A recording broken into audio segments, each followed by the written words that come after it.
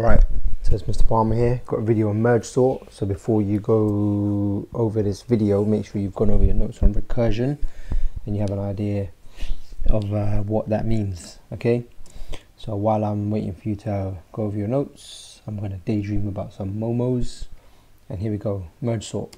Okay, so basically by the end of this video you should be able to explain how a merge sort works, and then the next video following this I go over an actual algorithm for merge sorts. So the basic steps of a merge sort basically are, for a list of length n, i.e. there are n number of elements in there, you divide it into n sublists where each sublist is of length 1, and then you repeatedly start merging those sublists in order until you only have one sublist left, i.e. that is the new sorted list. Alright, so let's see that in action in this sample list, okay, which is 6 elements in length. So I have my 6 elements, okay, I'm going to split that into 2 halves, okay, so I need to somehow find a midpoint, and then I'm going to create 2 more lists out of that. I have a left list and I have a right list. Now similarly, my left list, I need to find a midpoint and I need to create 2 lists out of that. My right list that I've just created is of length 1, so obviously that sublist is now sorted. My left list has 2 items in it, so once again I find the midpoint, I divide that in half, and I have 2 sublists of length of length 1. So each of those individual sublists are now sorted. I can then start to recombine my lists in the correct order. So when I look at them, I can see that the item in the left list is larger than the item in the right list. Therefore I'm going to copy the right item first into my new list, and then I'm going to copy my left item. Similarly, I can now take my new sublist of length 2 and compare that to my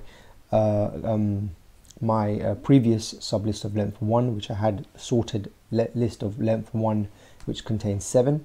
Now when I look at that, I can see that the item in the left list, the first item in the left list is smaller than the first item in the right list. Therefore I'm going to copy that first left list item over. Then I can see that the next item in my left list, i.e. the 13, is larger than the first item in the right list. Therefore I will copy the right list item over. There's now nothing else left in the right list, so I need to copy anything else remaining in the left list into my new sublist. So you can see I now have another sublist which is sorted in order.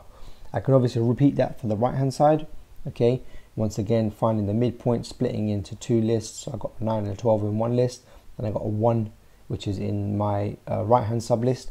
That obviously is in an order because there's only one item in the list. Similarly with that list sublist of 9 and 12, I split it, etc, etc, etc, and then the same thing happens now with my 2 lists at the bottom. Okay, I can look at my left list. Left list 0 is larger than right list 0, so I'm going to copy right list 0 into my new list. Then I'm going to increment my right list counter by 1, so I'm now going to compare 2 to 9.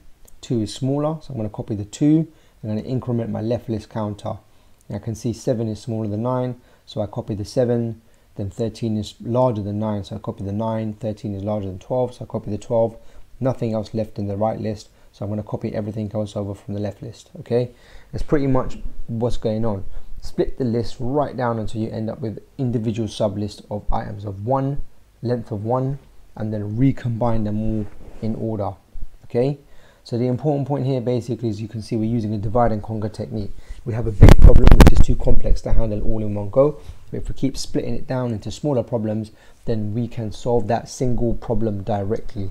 Okay, because it's quite easy for us to handle that individual small problem. Okay, this is making use of multi-branch recursion. All right, so you may have been doing some coding for your A-level, you've been using recursion for your well, you've probably just been using recursion, tail recursion. If you remember, you've got a base case. This is using recursion because it is a self-repeating or a self-similar problem. All right, because we're splitting the list, splitting the list until it's smaller, and then going back up and copying them back up in the correct order. Okay, so remember, recursion can be used for self-similar problems. All right, so you should be able to explain how a merge sort works. All right, we're using a recursive divide and conquer approach. where the list of n items is being divided into n number of sublists, then each individual sublist containing one item is obviously in order by itself. So then we can now start recombining them back up in order, okay, till we have that one sorted sublist. That's it. The next video is going to go through an algorithm step by step for this merge sort. I need to find out how to turn this new bit of software off now.